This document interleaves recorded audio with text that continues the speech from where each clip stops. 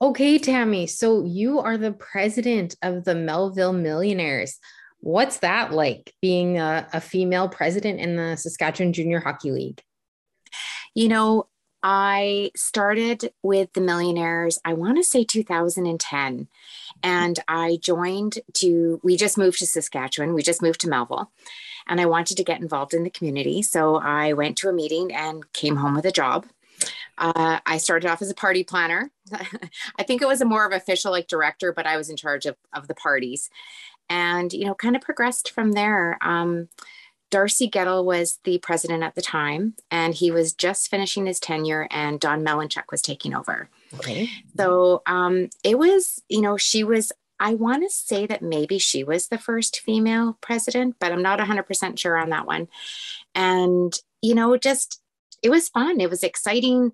You got involved with a lot of things. And I knew when Don retired that I wanted to be that next. It's fun, it's entertaining.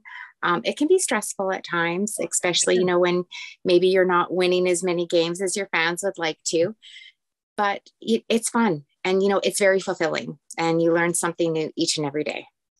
Now, and you kind of just mentioned something about how it can be not fun if you're not winning sometimes, because I think fans sometimes forget it is a business too. It And is. so it's great entertainment and it's something to be there. But, sometimes for you board members, you have to wear a business hat. It is. I'm sure that has some challenges. Hey, It does. And, at the end of the day, it is a business, but we all are also talking about teenagers, and very young adults, 20, 21, 20 is the youngest, or sorry, the oldest that you can be. And, some of them are turning 21. So that would be the oldest, but they are teenagers, and, they're not professional players. It gets tough on them too.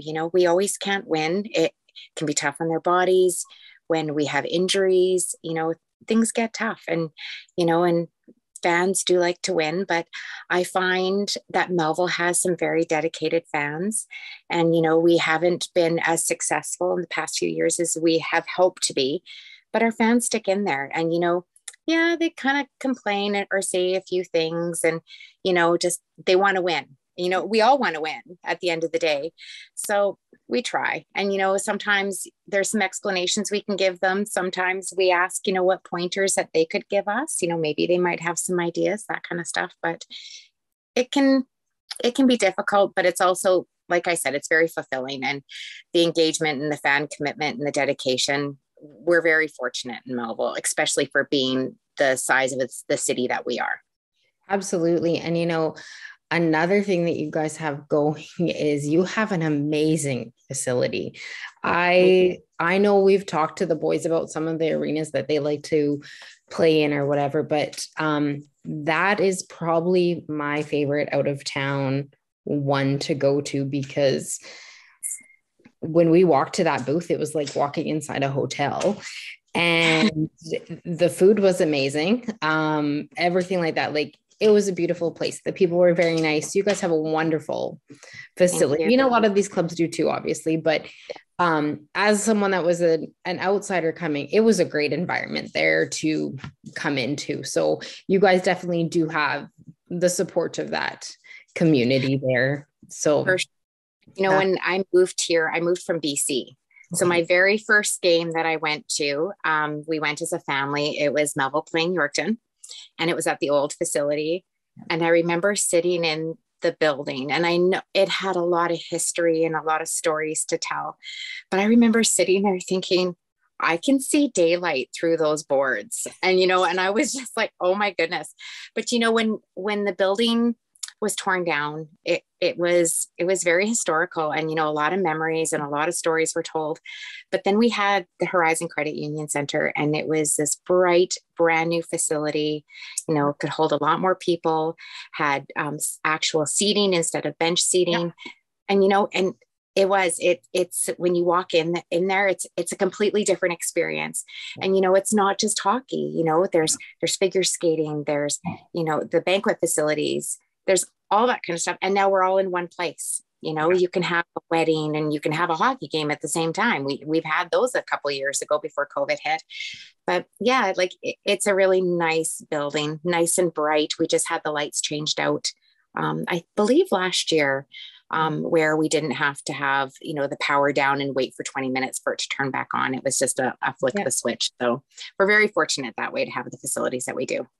Absolutely. And like you said, the old arena had history. I had been in that one as well and experienced that in playoffs and, exciting times too for you guys. So as the president, and I know you said Dawn had done it there before you, but do you feel like maybe there's added pressure on yourself being the president of a club like this? Or maybe that pressure is just put on you by yourself too? Like, do you ever feel conflicted with things like that sometimes? I do. I'm not as old or older, I guess, as some of the past presidents, or the current presidents or the governors. I'm an import, so I'm not originally from Saskatchewan. There's that. I'm a female. Not that anybody's ever made me feel any different, but I think for myself too, there might be something to prove. And I think for myself more so as I haven't played hockey. I'm a policy and procedures person, and have a love for the sport. And I felt that I could take it on and challenge it and take the bull by the horns and go. And, I've had, a good mentor in Dawn. I mean, she's our governor still. And thankfully she's there and I can pick up the phone and call her with any frustrations. Cause she's been through it too. Right. And Lord awesome. Knows probably more cause she was there for very many years. Yeah. But I think as a female in the league, it's very rewarding to know that I can do this and not have played the game. That doesn't mean that I have the answer for everything. I do have to ask questions and tap into people who may have more expertise. But everybody's been very kind. And, some people do reach out and ask for advice from me. My background is marketing and communications. So I started off at a young age doing that and then kind of got away with that. And in my current real life job that pays, I'm surrounded by that every day. So I think that's also a benefit for me too. Sure. And yeah. And I enjoy people and I like talking and making them feel at home and thanking them for coming to the rink and that kind of stuff. I like being, a president that people can talk to on the street or, in the grocery store, be that point of contact, for anything or a phone call or an email, I pride myself in that. So, and I think a lot of the other presidents do as well. Just so happens to be that I'm female and the most of them are male. So I like what you said right there about being approachable and things like that, and that people talk to you. And I have found that when I stepped in with the Ice Wolves, I found that I had a whole different genre of people who would reach out to me. And it didn't matter the club that they were with or their positioning that they were with. And it was awesome because, they felt like I was able to speak to them like just genuinely, which was nice too. So, and you can get messages from all kinds of people. So I can only imagine how appreciative everyone is of you and your club there. And, I know you mentioned Dawn, and I'm sure you guys have lots of other women who are a key part of your organization too. We do. I think we're actually a unique bunch. I don't know if you know our makeup, but our first vice president is Renee Wallbauer. Our secretary is Tara Baduke. Our governor is Dawn Malinchuk. So, I mean, right there, the majority of us are women at the helm. And, and the guys around the table, they entertain us when we kind of get on our roll about things. Yeah. But, they're very good. And I pride myself in saying that we have the best board ever because I really enjoy our board.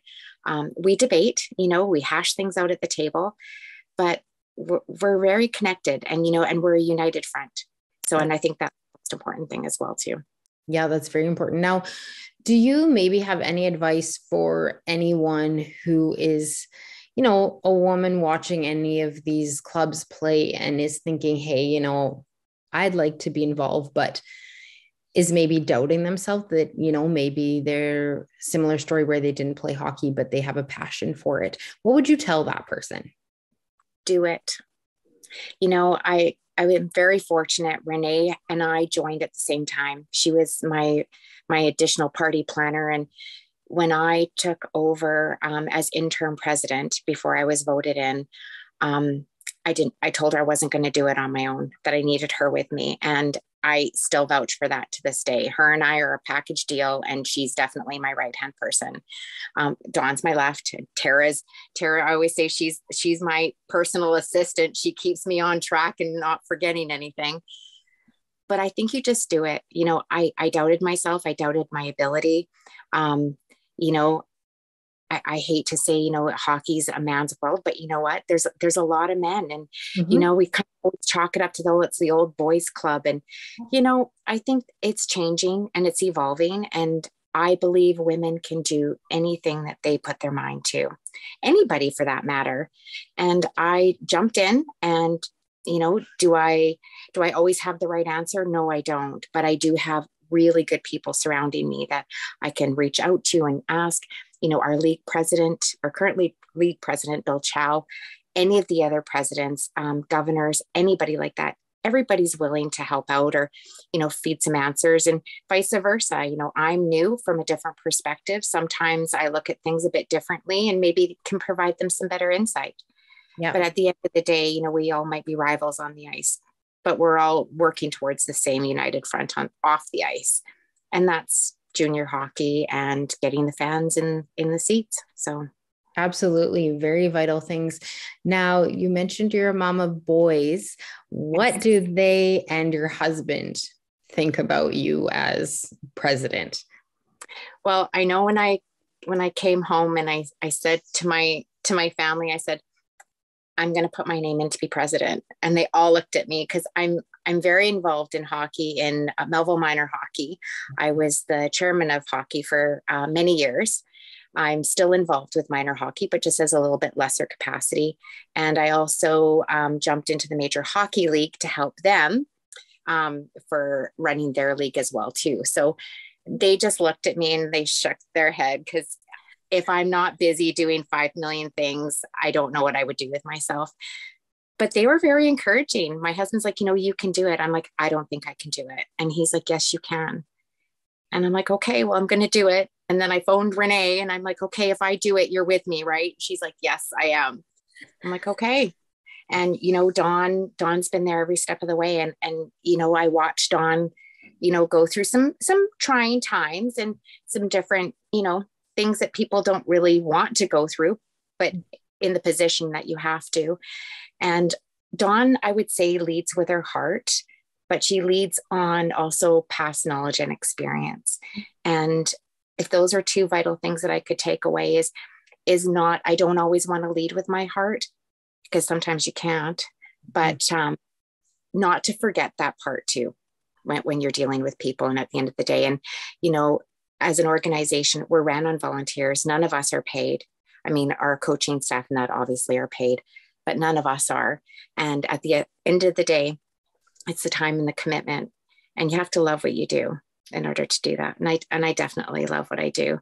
The Millionaires have a special piece of my heart. I couldn't, at one point I thought, maybe it was time for me to step down, and before I became president, and no, there'll always be a piece of me. So with Millionaires. So that's awesome. I know just from talking to you right now that they are very lucky to have you as part of that organization. And, you need people who are passionate about their communities and these clubs. It's what makes them go around. And I think sometimes people forget that, but you're a very vital role to that. And, and the boys that come into our rink and leave, when they are graduating players, every year it gets harder and harder to say goodbye to these boys. And, you hope that, they go on, and that a part of the Mills will always be with them, and that, they'll always remember, where they played hockey, and, the town of Melville, and, how Melville really loves their hockey and loves the Millionaires. So it's very rewarding to see them. a few of our billets that we've had, we keep in touch with. One now is married and has kids of his own. And, we've been along that journey with them, and, they become family. And, just as much as, our board members are our family too, and our coaching staff, we really appreciate everybody that's within our organization, and we are one big family. So spend a lot of time together. That's so awesome. Well, thanks for your time. This was wonderful. Thank you for having me. It was awesome for you reaching out.